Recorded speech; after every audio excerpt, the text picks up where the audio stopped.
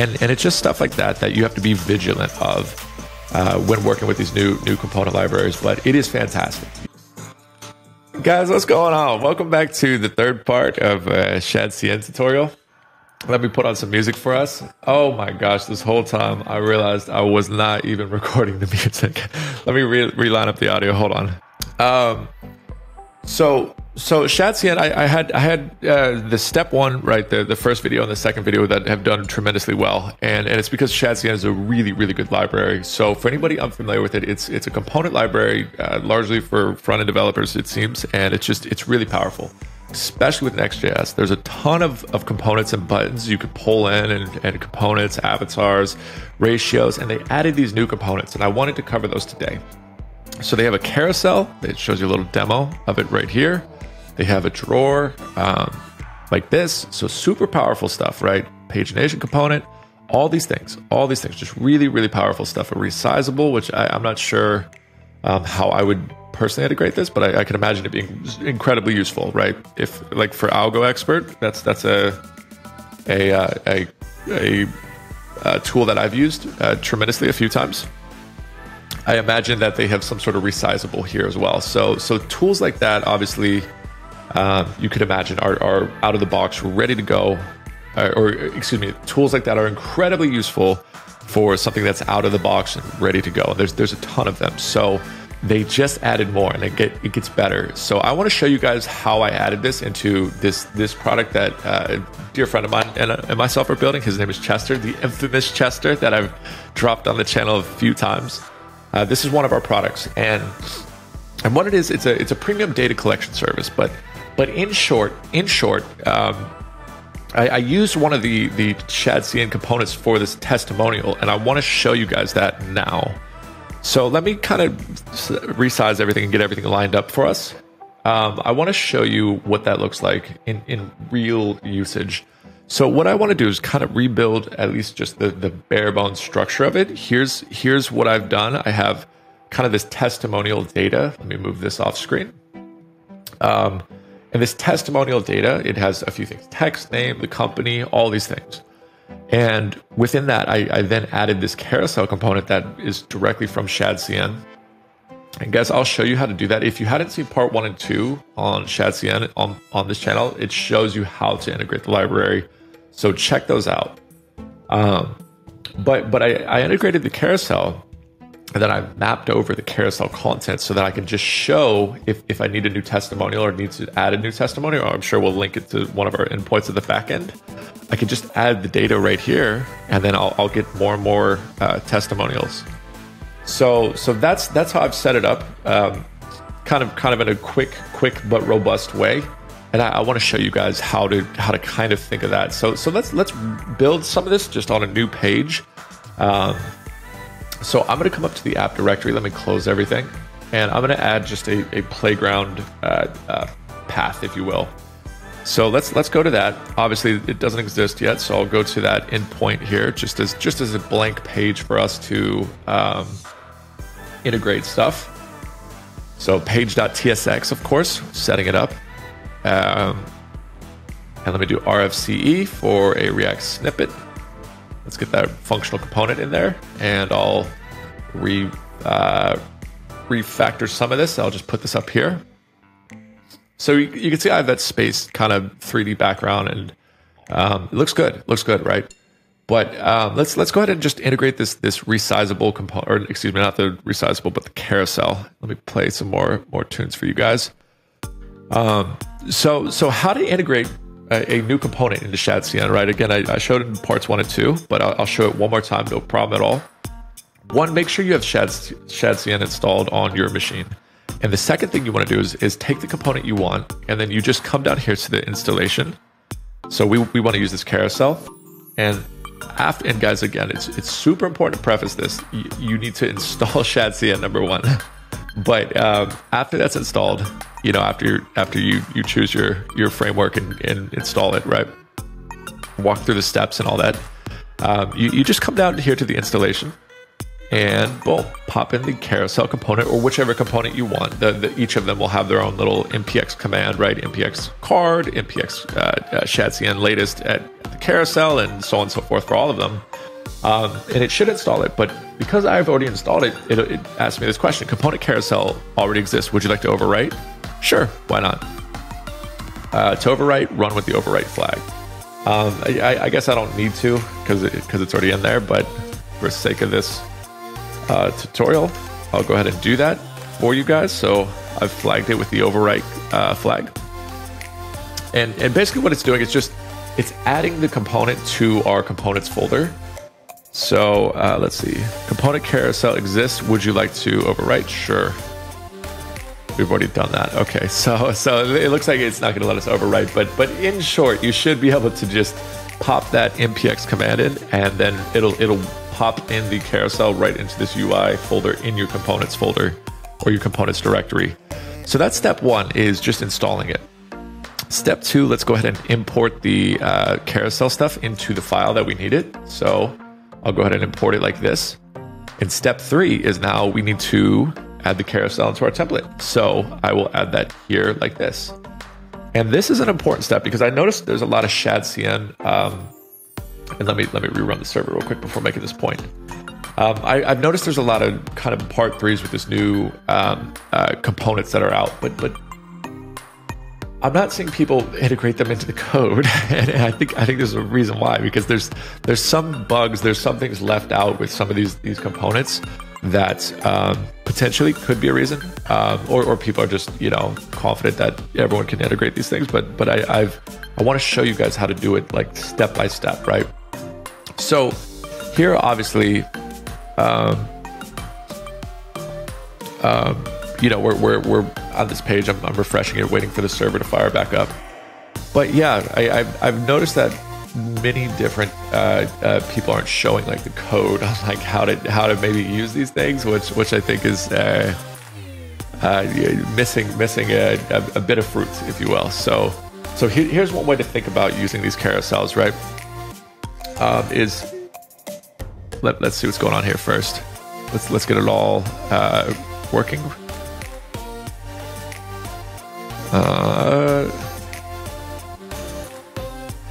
Because I had two bugs, two big ones with the carousel and then also with the drawer before I integrated them. So it looks like we're having the same carousel bug right here, which is, because it's coming from this, what's it called, this module, when really it should be coming from components/UI/carousel.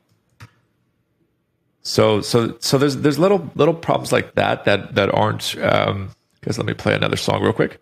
But there's little issues like that aren't out of the box with these new components, and I bet Shadcn is obviously going to work on them and fix these bugs, because it's similar with the drawer. There's there's tiny bugs that if you're not vigilant, you might miss them. So and then if you look at this, right, this carousel, well, it's just dots right now. Well, I wanted to show testimonies, right? Where's all my stuff, right? So I want to show you guys how to kind of build these things out fully, or at least a little bit more, right? Because right now the carousel's not working at all. There's no buttons, there's no any of that stuff. So what we need to do is actually build out these cards and this content. Still, we need to actually put a little CSS on them. And let's see. Let's do with full BG red. Let's just see if we can get some of this stuff working, right? So I actually don't want to do with full. I'll do with 1/2. And in this parent div, you could see how this stuff is kind of built.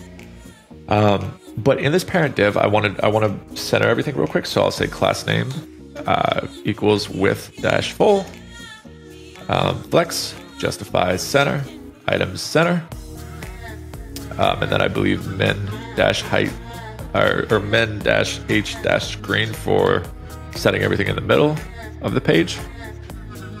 Perfect, awesome. So let's get rid of this red stuff on this line 17 here. And boom, so we at least can see, right, our carousel roughly come together. Now it's still not working though. As you can see, I'm clicking it, nothing's happening. So let's actually go look at the base testimonials component and see what I did over here to get this working. Let's see.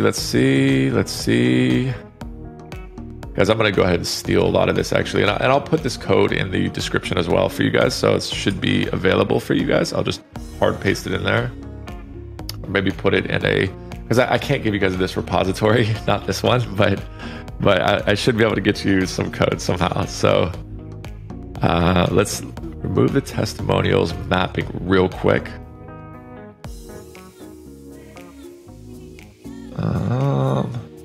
Hold on. So let me just place all this real quick. Ryan, I'll say Pegs LLC. And let me just move this. Boom. Okay. So I just wanted to add a bit of code just to quickly clean it up and make it all look here and present so we could see it. And this is kind of step one, right? Like obviously, like make your carousels look proper. But the second thing I want to do is show you guys how to think about this stuff. So you saw we were mapping through testimonials, or mapping through data. However you're going to use your carousels, right? So you might want to consider setting them up this way, because it's an effective way to instantiate data and collect and organize data, right? Whether you're connecting this to endpoints or hard coding the front end here, but let's go ahead and think of other carousels outside of testimonials, right? So maybe you have products, right? Let me play one more song for you guys as well. But let's say you have products. You have an array of products, and let's do an object, and each product is going to have an ID. I'll say product name, right? Maybe this is like a vacuum or something. Who knows? And then you have a price, right? Of maybe it's $100, expensive vacuum, and then maybe a description, right? Maybe it's like the Dyson something, right? Dyson vacuum, it's the best. And let's build 3 more products. So I just copy those down, and we'll make them unique. So I'll change the IDs, and then maybe this one will be, instead of a vacuum, this one will be, piano. I just see a keyboard on my desk, so came to mind, right? And then maybe this one will be a keyboard, right? So we have a vacuum, we have a piano, we have a keyboard, right? Maybe this piano's $200 and the keyboard's $50. And let's build this out real quick. Piano has 88 keys, right? Something like that. Keyboard, great QWERTY effect, right? Is that what they call it? Great QWERTY setup. So this is our data, if you will, right? Whether you're hitting an endpoint on the back end, you want to think of your data in a structured way like this. And then I could take this data now, and I can map through these carousels and build out full-on carousels. So instead of hard coding an individual carousel, guys, I have no idea why the music stopped. My computer's done that a few times, right? When everything's working together, it kind of does that. When I'm recording, Logic's recording and screen recording, it's a lot on the computer, but hey, it don't kill us, it makes us stronger, right? So, guys, and my girlfriend's sleeping in the other room, so it's incredibly uncomfortable. Trying to record this video right now. But so we take the products, guys, and then we're going to map through the products, and we're going to arrow function into this carousel item. The reason is we can actually put the data here instead of having to hard code each carousel or each testimonial or each product. We can just go ahead and put each individual one here, right? We should have these carousels now available to us. I'm unsure why we can't scroll left and right still. Interesting. Let's see what we did in the base testimonials real quick. Interesting. Okay. Doesn't look like we did anything different so far. So we should be able to slide through these. in theory, of course. So let me try to wrap it with a index Z50. We might lose the background real quick, but I want to make sure this is working. Yeah, it looks like we lost the background, but guys, I'm not getting it scrolling. So again, the kind of part 3 with all the Shadcn stuff that I'm seeing just all over YouTube is conveniently people are leaving out the code integration part conveniently. So and this might be why, because it's kind of a there's clearly some bugs, or it's not as smooth as some of the other components, or maybe I don't know what I'm doing.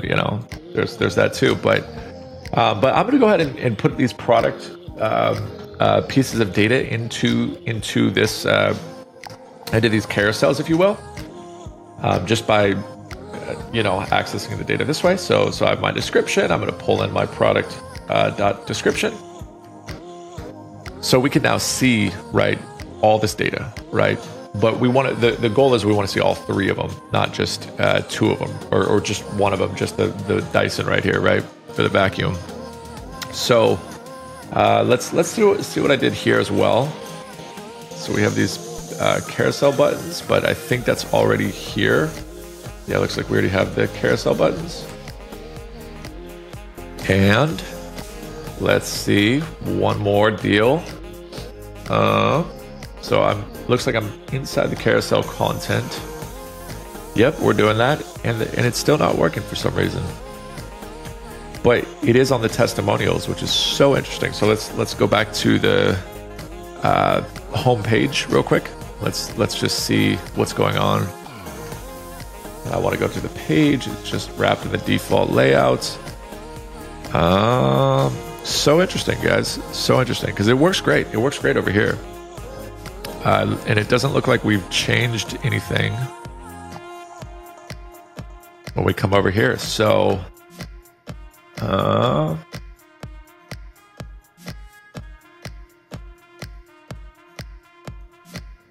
because I'm running out of music too. Running out of music, out of songs to play. I got one more. This was a good record that I used to play at live shows. It was so much fun. But okay, so this is so interesting how it's not working. So we're mapping through the products, and carousel item is here.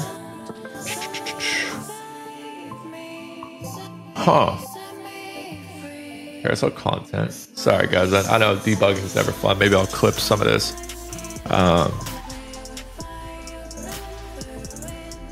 But let's see, carousel content. Yeah, I don't see what we're doing differently, to be honest. Oh, maybe we need an ID. Is that it? No, that wouldn't change anything. Let me try it though, I suppose.